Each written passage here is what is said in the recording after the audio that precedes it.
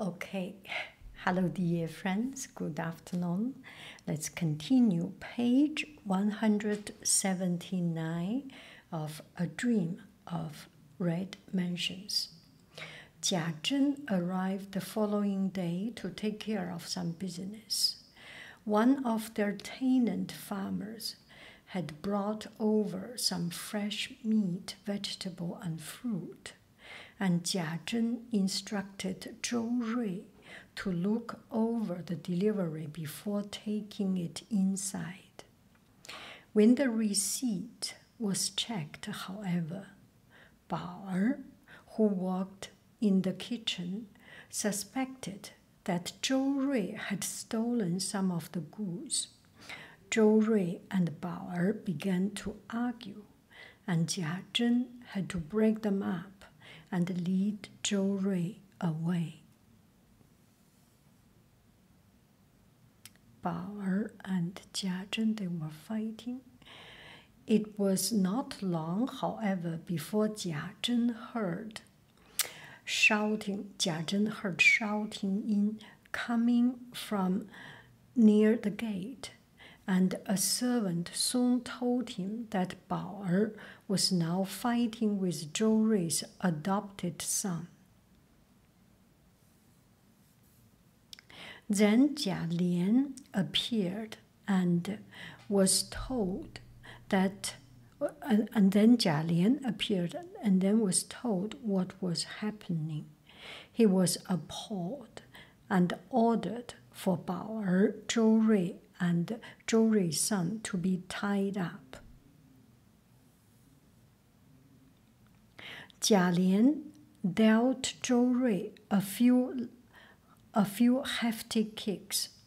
Jia Zhen ordered the servants to give both Zhou Rui's son and Bao Er 50 strikes with the whip.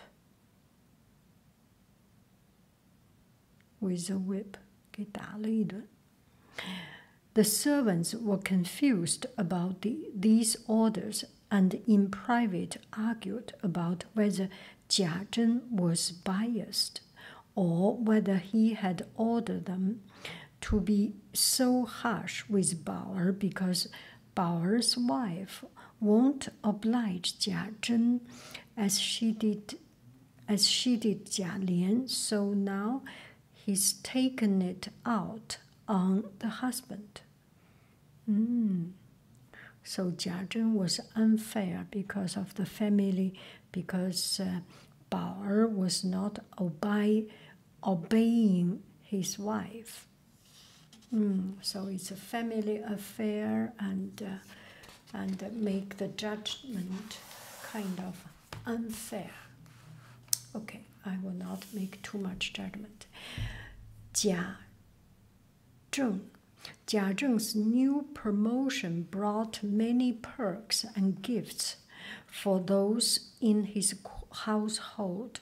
When Jia Yun learned about this, he brought some expensive clothes to Xi Feng to try and persuade her to mention him to Jia Zhen, since he wanted to be involved in the project to build the imperial burial chamber, which Jia Zhen had responsibility for. Xi Feng told him that she might have some say on other matters, but not on this matter, since these government jobs were allocated by the officials and their secretaries. Other people could hardly get a look in. Wang Xifeng, so try to persuade. Just then, in came some nannies with qiao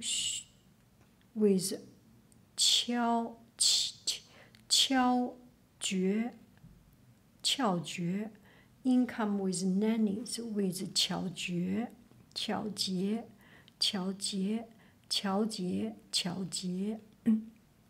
Anyway, Jia Yun got up to greet her. Jia Yun got up to greet her, but as he did so, Qiao Jie began to cry. It is Qiao Jie. It seemed that Qiao Jie. Just then, in came some nannies with Qiao Jie. Jia Yun got up to greet her, but as he did so, Qiao Jie began to cry. It seemed that Qiao Jie could not look at Jia Yun without bursting into tears. Jia Yun realized it would be difficult for him to stay, so he made his excuses and left. Xi Feng told him to take the expensive clothes with him, since there was nothing she could do at this time, though she would inform him when an opening appeared. How smart.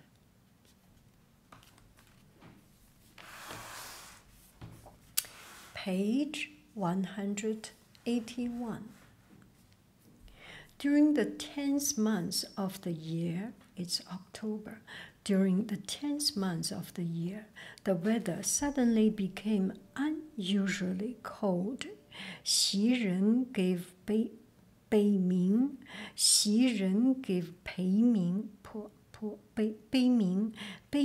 a cape to take to school and give to Bao Yu.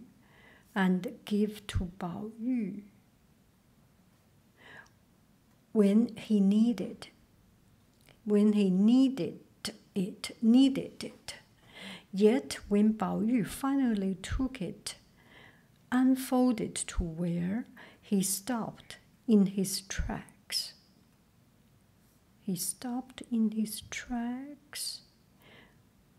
And all the other students around him began to stare.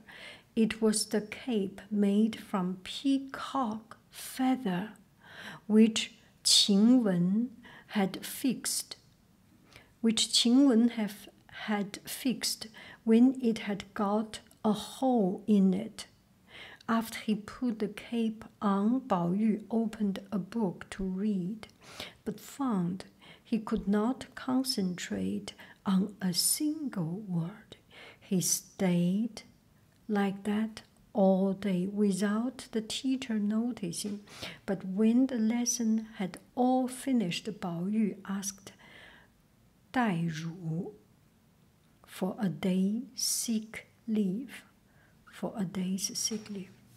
So Xi Ren knows the weather is getting cold, so asked Bei Ming to brought some capes. And Bao Yu opened up the cape and was shocked. Everyone was shocked. And this was made of a peacock feather. And this used to have a hole. And Qing Wen, in the previous pages we have read, Qing Wen has mended that hole. Wow. Page 182. Bao Yu stayed at home the following day and had Qing Wen's old room cleaned. Then he lit some incense and laid out an offering of some fruit. When he was alone, he said a quick prayer and began to write a poem on a pink piece of paper that he had saved for the occasion. The final lines of the poem read, "River driving east, cannot turn and return to the west. Just as I yearn for you but cannot bring you back to life. When I see the purple cloud cape, my heart fills with a pain I cannot escape." When he had finished writing, Bao Yu set the paper alight. and watched it shivered up as it burned. Bao Yu stayed at home and made a poem. Maybe this is Bao Yu made a poem. He asked one day.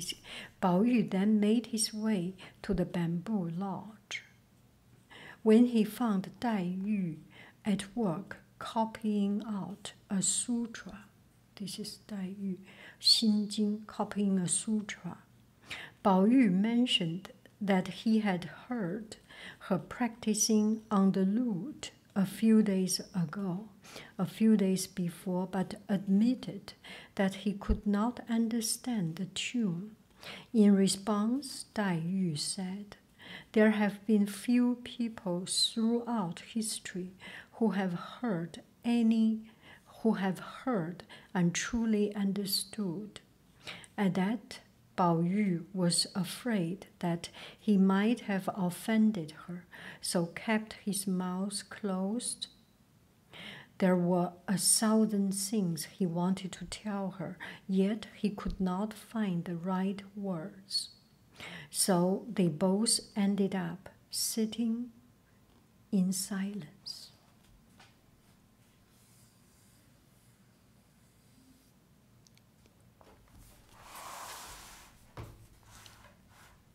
Page 138. After Bao Yu had left, Dai Yu wondered why he had spoken so ambiguously and tried to work out what he had meant. Eventually, she retired to her bedroom and lay down to try and puzzle out his words. Outside her window, Zijuan bumped into Xue Yan on the steps. Xue Yan said she had learned from some of the other servants that Bao Yu had become engaged to a local prefect's daughter. So this is Zijuan and Xue Yan. They were chatting, and and Dai Yu heard that Bao Yu, the boy, is getting engaged. When Dai Yu overheard this piece of news, she felt as if her heart were being churned in a stormy ocean. It also seemed to fulfill the prediction of the dream she had recently had. As her mind filled with sorrow and anguish, she decided that all she could do now was die. When she reached this decision, she lay back and pretended to sleep without bothering with any blankets. So the weather is getting cold and she wanted to die, so she slept without putting on any blanket on herself.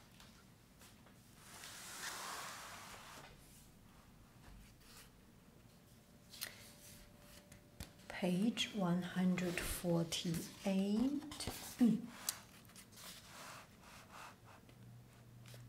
True to her word, Dai Yu soon became seriously ill while she was lying in her bed. She once again overheard Xue Yan from outside her window, this time talking to Shi Shu.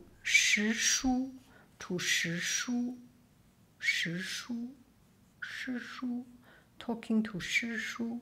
They were talking about the match and discussing the new piece of gossip, that it had not in fact been agreed upon, and that the Lady Dowager had said that she would prefer to choose a member of the family from among the cousins' court to be his bride.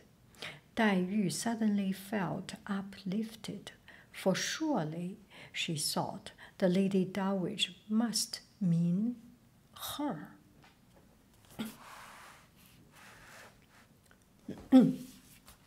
Xi Feng was walking in the court one day when she came across an old woman causing a fuss.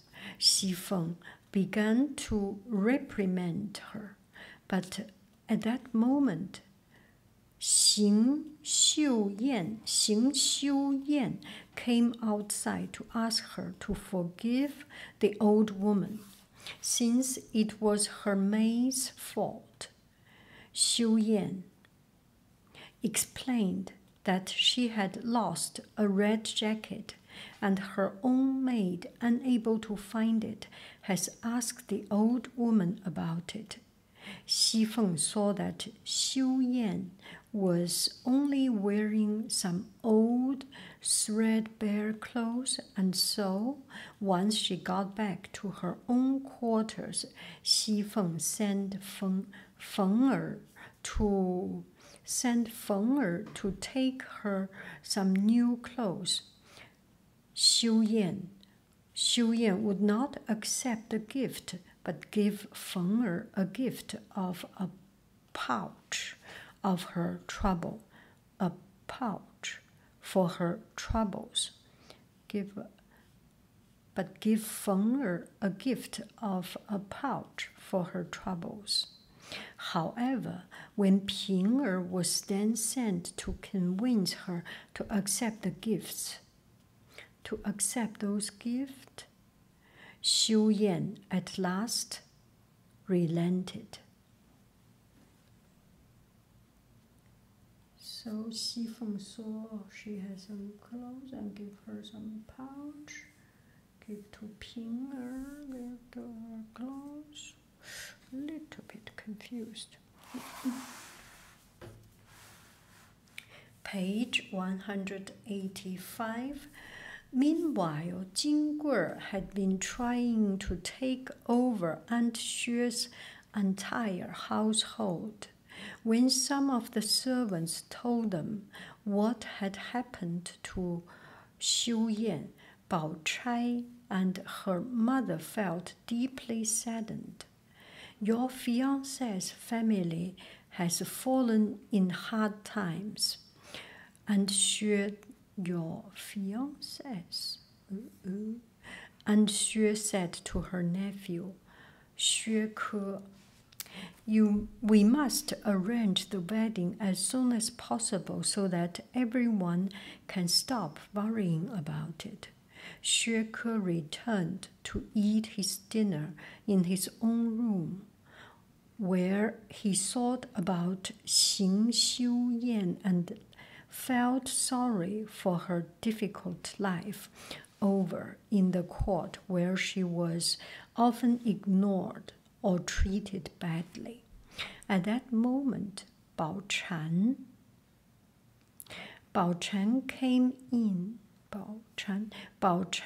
came into his room and put a hamper on the table.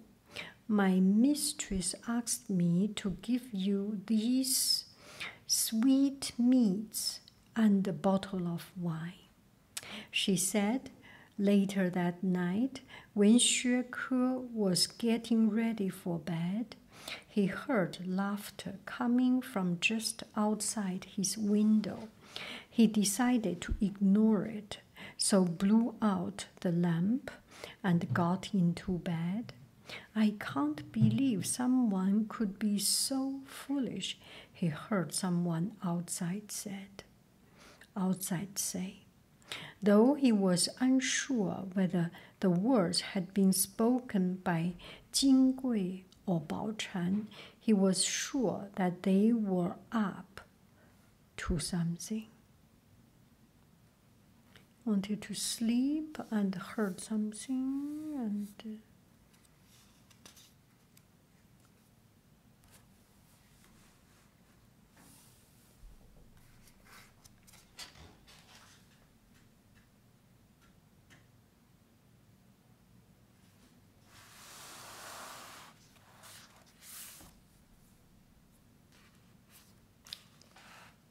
Page 186.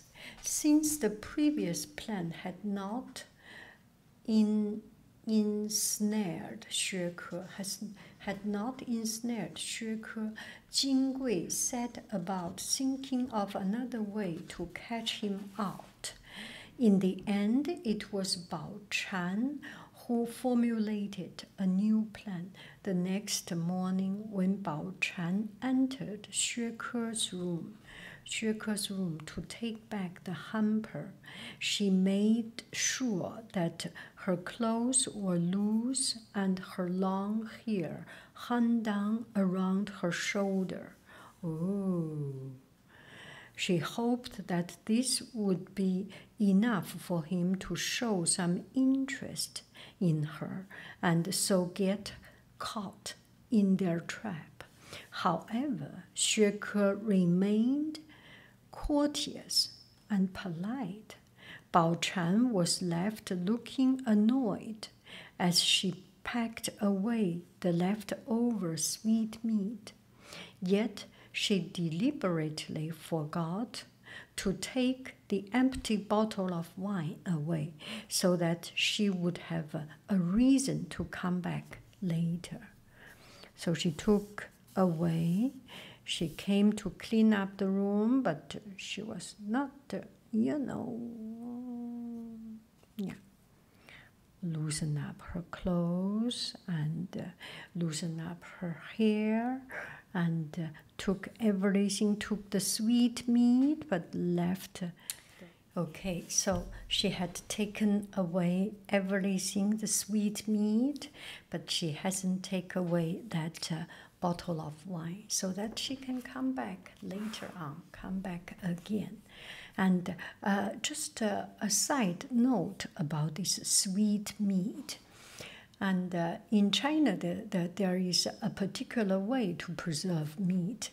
In other countries, there is a sausage, salami, wurst, and a different way of making the preserved meat or treatment of meat.